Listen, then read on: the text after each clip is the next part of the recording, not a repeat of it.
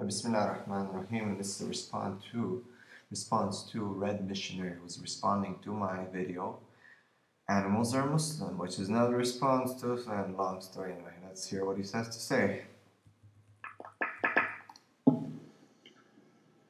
Right, yeah, as you can see, there is the idol, Allah, that the Muslims are actually worshipping. In pre-Islamic times, Muhammad's family were into worshipping this idol because their names were, as you can see, were up. The father's name of Muhammad was Allah, and he had an uncle's name that was Obidallah.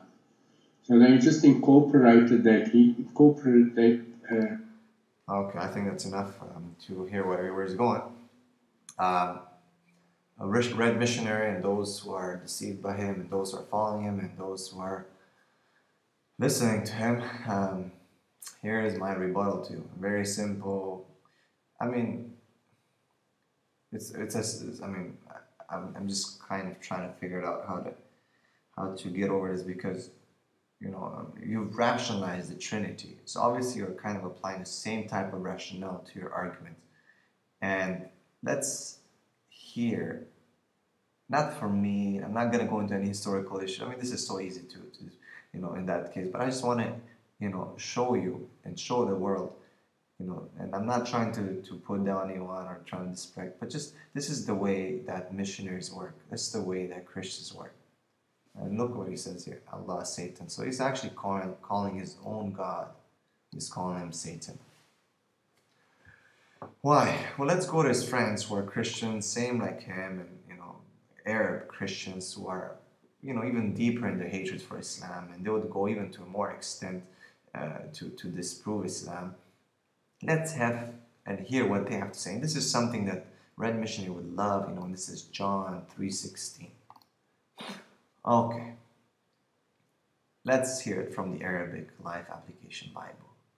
لأنه هكذا أحب الله العالم حتى بذل ابنه الواحد.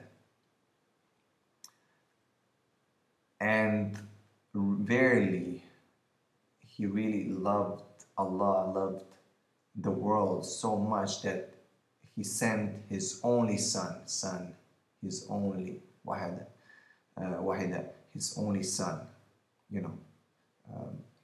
this is John 3:16. Now, what I want you to focus on is here, Allah, God. Now, if we apply Red Missionaries' rationale to this, and this is, I'm kind of stumbling in my speech right now because I'm trying to kind of hold myself back, not to disrespect anyone, not to say anything bad, but at the same time, it's very hard when people come with this kind of rationale, and then you realize, like, man, how can people, they rationalize the Trinity, they believe in a triune God, and they say they worship one God, and they come up with this issue of saying that Allah is Satan, right here, Allah, Satan, and then in his Bible, the word Allah is used for God. Why? Because Christian Arabs use the word Allah. Before Islam came, which is 500 years, right? The Christian Arabs who were there would use the word Allah. And it just so happens that other people who were worshipping different things would use also the word Allah to many different things. And ilah. And ilah only, Allah only means that is to be worshipped, an object of worship. It's like saying God in English. It's like saying God in English. God in Arabic is Allah. Christians use it. Muslims use it.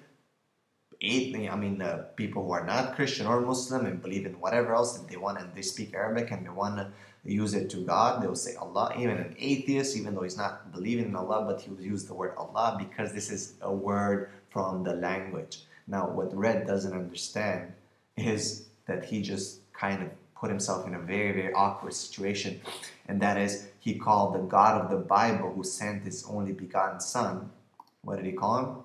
Right here. And all that because he's ignorant, and not just ignorant, but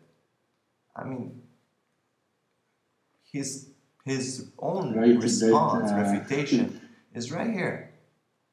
It's right here in his own video. Right? I.e. the God. Al-ilah, the God. Simple as that. Nothing to do with moon God. Doesn't say anything about Al-ilah al-hilal or something that, I mean, I don't know. But this is just, it's ridiculous.